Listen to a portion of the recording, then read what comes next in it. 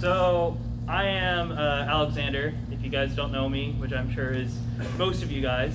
I'm in cycle 1, and so I had recently graduated May of 2020 with a bachelor's degree in music at the University of Missouri, Kansas City Conservatory. And while I was there, I did a lot of like vocal performance, music theory, composition, and audio recording and stuff. And so I wanted to learn more about just doing some weird stuff.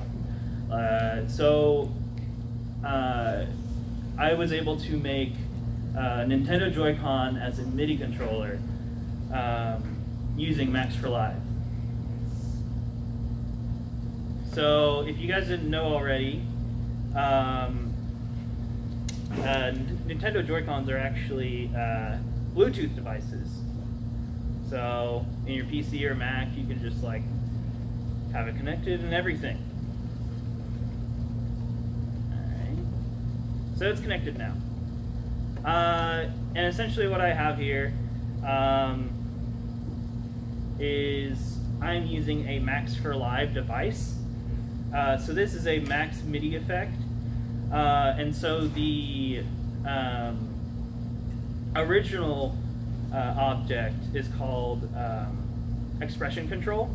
And essentially what expression control can do is you can map out a bunch of just random like automation or on and off or anything like that through this expression control object. And you can route that through Max MSP and have it work through any sort of like MIDI controller device you have.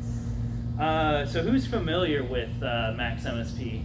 That was my old major in college. All right, cool. So just to give you context on what Max MSP is it is a computer music language program. So if you've ever heard of something like C-Sound or Pure Data or Super Collider or anything, essentially it's like you're programming your own sort of like maybe synth or plugin or anything just completely from scratch. Just from using just a bunch of objects and messages and everything. If you have any programming knowledge, I'm sure that helps. I don't. So a lot of this stuff can be sometimes a little confusing for me. So here we have just the original expression control object. And right inside of here, we have a whole bunch of stuff going on here. So this is essentially just what's inside everything. And inside that is something called, this object right here called a patcher MIDI logic. And so inside here is the actual routing for the Joy-Con. And so what the most important thing for this Joy-Con is this high object. And the cool thing about this is you can right click on any object. It can tell you exactly what it's doing. So this is what's called a human interface gaming device input. Essentially you can just use any sort of like Bluetooth device and like have that on there and everything. And so back here, I have this through wireless gamepad too. Sometimes if you have multiple devices, you can just press this menu button and then it can reset. So before I've tried to use multiple ones and I kind of have messages to remind myself which one is which. So essentially what's going on here is I'm routing that through this high object and routing it into several different objects called this route object right here. And so essentially it's getting information. Okay, cool, it's working. And so on the Max console, it's going to show, oh, never mind. On the Max console, it's going to show that 32 is connected to the joystick specifically. And why I have to have this like line object right here is because whenever I first worked on this project, I had to make it into more continuous numbers. So it's going 0 through however big the biggest number is, 174 ... And so it only had 8 values, so it's discrete values at first. And so I use that line object, and I use this thing to represent that it's working, and it's working as sort of how it should if you have a joystick. And so you have this big object right here going over 48, 49, 50, 51. And in order, that's going through each of those buttons. So 48 is A, and this is working and everything. These buttons are showing that A is in fact working and it's connected to Max. And so you have all this MIDI information, 0 to 127, on, off, all that other sort of stuff. So let's get back into Ableton. If you've ever used Ableton, how many of you guys have used Ableton? It's pretty great, isn't it? Yeah. Eventually, I guess in a later cycle, you guys learn Ableton for a little bit, and apparently it's really cool. 1 4-hour class. It's actually time critical. Awesome. It's a great class, though. Well, I'm excited for that. I'm only cycle 1, so. Does this work with FL Studio? What was that? I've used both FL and Ableton. I will have to say I like Ableton a little bit better. Actually, a lot better, sorry. Anyway, so already in the expression control object, I have a bunch of stuff routed in there. So for example, let me pull out my notes real quick. So the ZR button gets this reverb, and it turns it on right there. So the R button is the auto pan, and then H, the home button, it turns on the phaser, and also with this joystick, I have the frequency going left and right and everything, so then I can change the frequency and automate that. And then the rest of the buttons are being used to either trigger the delay or something with the delay. So the plus button, I have it for turning on the delay. X, I have it going to fade mode instead of repitch. And then Y, I have it going to turning on to the left part of the delay, A being to the right, and then B changing the right to 2 instead of 1. All right.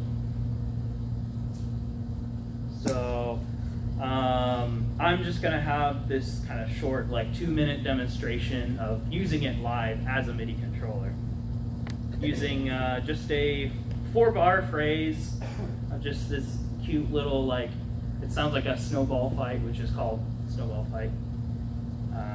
Here we go.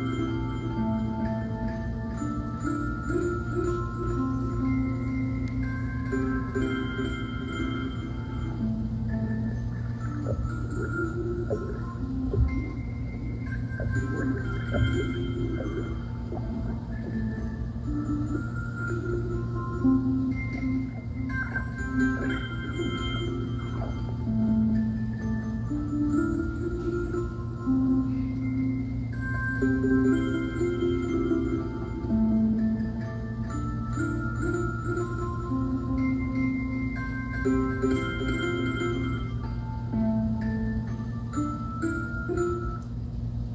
yeah.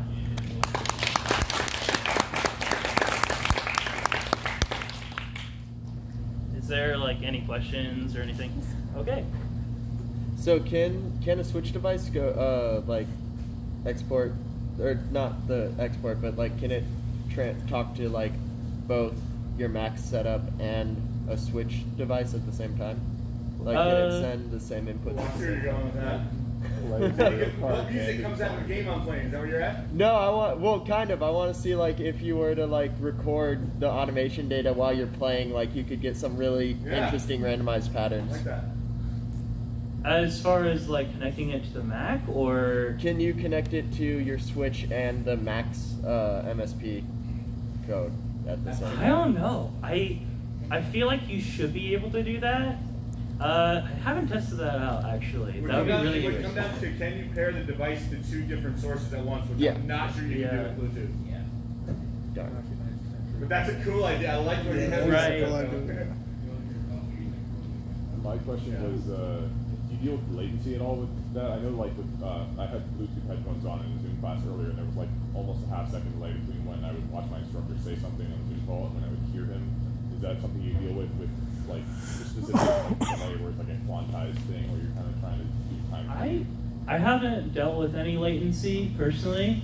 That's not to say that it doesn't exist, but maybe if I have some sort of parameter, it might affect latency. Maybe something that's like has a lot of CPU usage, but as far as I've seen so far, no latency. So yeah. Can you use any type of controller? What was that? I'm sorry. I said, can you use any type of controller? I think so. I know this works with just regular Joy-Cons. I have tested this on like third-party Nintendo controllers.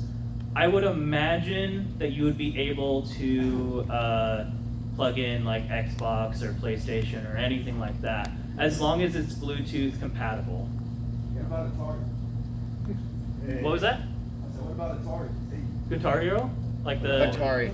Oh, an Atari?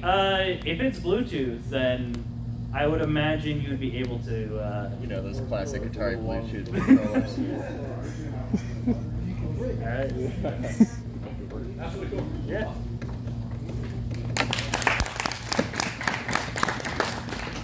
So I think